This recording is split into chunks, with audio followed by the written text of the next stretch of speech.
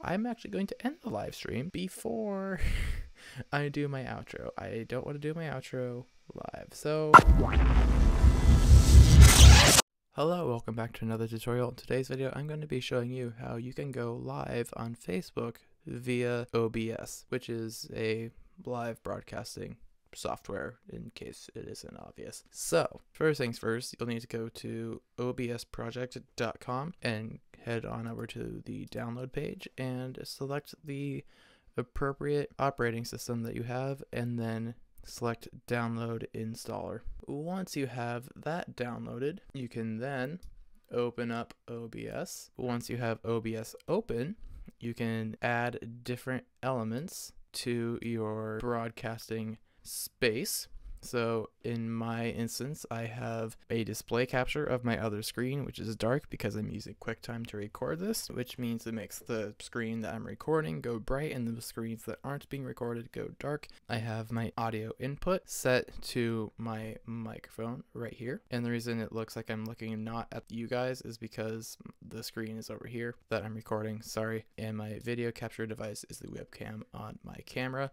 And you can resize these to be whatever size you need. Now, OBS offers other things. I'm trying to look at you guys so this is slightly less awkward. OBS offers other things that you can record. You have your image, you have media source, scenes, you can add text, but I typically use video capture, and these are basically the ones I mostly use, and then I have different scenes set up. So this is my setup. So if I were to be sharing my screen and also want to have my face be shown while talking to you guys, and if I just want to show just me talking to you guys, I can switch to that. Then you can change the transition, so you can have it just cut, or you can have it fade, which looks kind of nice in my opinion.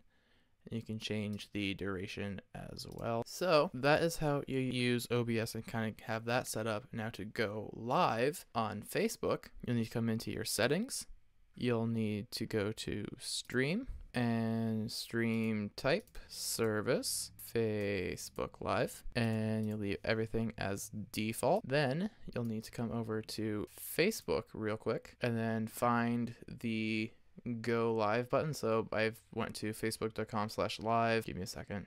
Facebook.com/live. I clicked on live map, which I really think the go live button should be on the /live. I don't know why it's over here, but you can click go live. Then you can select where I can connect. Then I will need the stream key, and this is going to be blurred out because reasons. So I'm basically going to copy my stream key over into OBS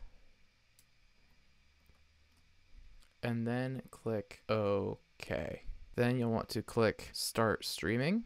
It's connecting. It takes a little bit before it to realize. Now, because of my internet speeds, there is a very strong delay. Okay, first I'm going to give it a title. You can add tags. If I was playing a video game, I could give the title there, but once I have everything set up, I will click go live. Boink. So as you can see, I am now live on Facebook. Now it's not going to be good latency because I've done this from home before and it was not very good. So that is how you go live on Facebook. If you're going to do this, I suggest having really good internet and also not doing this over Wi-Fi and doing it over a wired connection, which is the exact opposite of what I'm currently doing. Finish. And since I don't want it to be published, I'm going to hit delete video, but if I wanted it on my timeline, I could hit done. So anyways, thank you guys so much for watching. If you enjoyed this video, you can give it a big thumbs up. You can click around the microphone to subscribe to the respective channels, and you can click right over here to see my previous video. And as always, I'll see you in the next tutorial. Let me know in the comments if this was weird or not. I just figured this is appropriate for the tutorial that it is. Bye.